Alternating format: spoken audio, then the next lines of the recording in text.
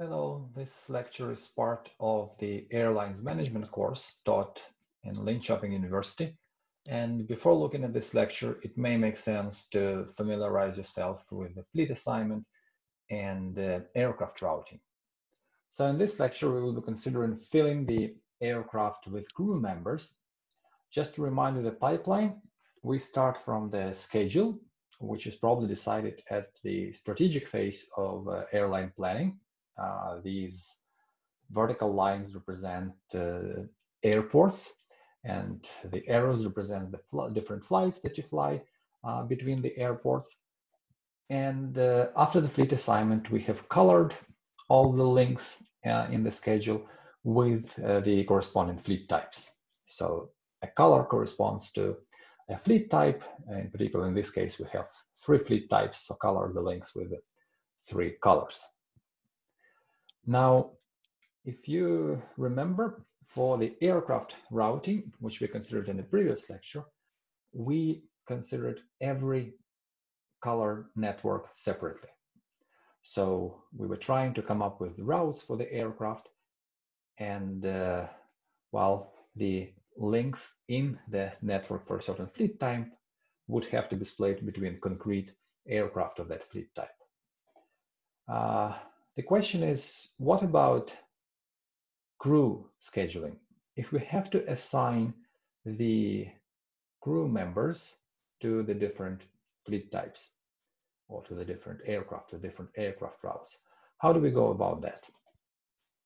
So this is by no means an easy problem. In large aircraft, and of course the jumbo jet is our usual example of complications that may arise in airlines management, there are quite a few crew members. And as you may guess, and we will look at it later in this lecture, scheduling people is more complicated than scheduling machines, than scheduling the aircraft. In particular, here is again an example from the textbook. So this is an example of a route for a crew member. Just as for aircraft, the route consists from actual flights and then gaps between the flights, which can be, well, not the turnaround process, but the process when the crew connects from one aircraft to another, and the remaining overnight, well, layovers, the time when the crew members stay at different airports. And in principle, this is very much like the aircraft route, which again consists from the flights and the periods between the flights, which are either turnaround times or the times when the aircraft remains overnight at an airport. So again, returning to the aircraft routing, the reason why we were doing the aircraft routing color by color is because, well, different colors are different aircraft types, and hence, of course, are different aircraft. So there was no sense to merge any colors into a single color and consider aircraft routing for 2 different fleet types.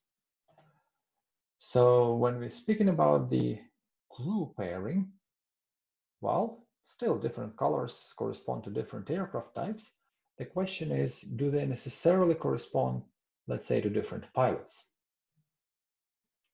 And the answer is that in general, no. I mean, pilots typically are qualified to fly several aircraft of the same family. So, each of these aircraft from Airbus, they are different fleet types. And of course, each of these aircraft from Boeing are different fleet types.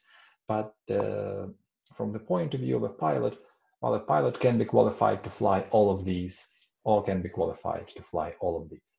So each of these fleet types would have its own network or its own color in the fleet assignment, and hence will be treated separately in the aircraft routing. But when we are talking about the pilots, we may merge all these fleet types into a single network, and we may merge all these fleet types into a single network when we are considering a route for our trip pair for a single pilot. So what we can do, we can merge, let's say, different aircraft types that correspond to different models, let's say, of Boeing 737. And after the merge, after we have done the merge, we can do separately crew scheduling for this color, which is a merged color, and for this color, which is for an aircraft type different from Boeing 737. So that's about the pilots, and in fact, there is this whole tendency and even a wiki page for something called commonality. The aircraft and other products, they are being made so that the same people could operate different kinds of products, because this saves money and time in training and getting spare parts and so on. So yeah, that's just again to substantiate the claim that the same pilot may fly several types of aircraft, at least from the same manufacturer. Okay, so that was about scheduling the pilots. When we are talking about the cabin crew, we can do even a further merge. So usually a cabin crew member is qualified either to fly a narrow body or a wide body jet, and they care even less than pilots what aircraft type it is, what kind of narrow or wide body jet it is. So essentially, from our fleet assignment, again, we have the networks for the different fleet types, but we can merge all the networks, let's say, for the wide bodies into a single network, and similarly can merge all the networks for the narrow bodies, and for each of these merged networks, do the cabin crew assignment separately. So, well, that was quick. More or less, we are done with the crew pairing. We can do it again color by color after different levels of mergings. So in this sense, it's quite similar to aircraft routing. And yes, as we already mentioned during the course,